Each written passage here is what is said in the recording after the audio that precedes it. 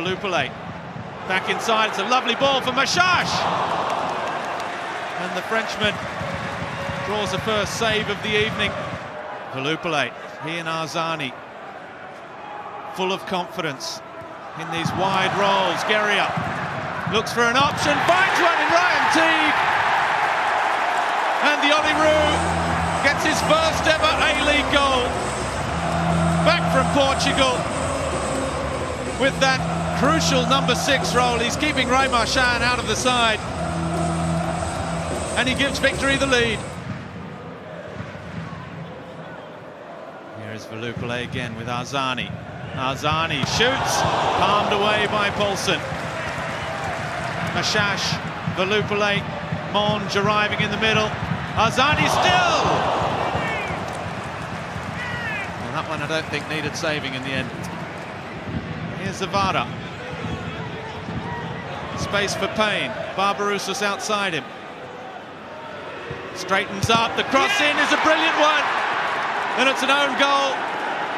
Take your pick between De Silva and Izzo. But just as it was a year ago between these two sides, Damien De Silva has a big hand in a Phoenix goal. And just as it was last week, despite dominating the Victory, find themselves pegged back. It's 1-1. They're in the curious position of having equalised without yet having had their first shot of the match. Wellington, Phoenix, penalty. And Damien De Silva, his Phoenix woes are coming back again. Offside. Offside. Offside it is.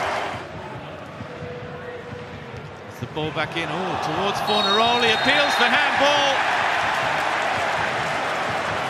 Well, has that gone against Kelly Heald? If it's hit his arm, the ball was ricocheting around. Drop ball, no penalty. It's Ben Falami with his first chance to run at Kelly Heald, and he's done well. Falami into the area. What's the referee say this time?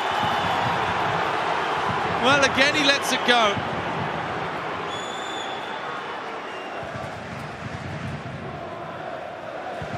Economides shoots. Paulson not beaten at his near post. Back towards Falami. Oh, it might fall for Falami. Still Falami shoots. Paulson. Spectacular.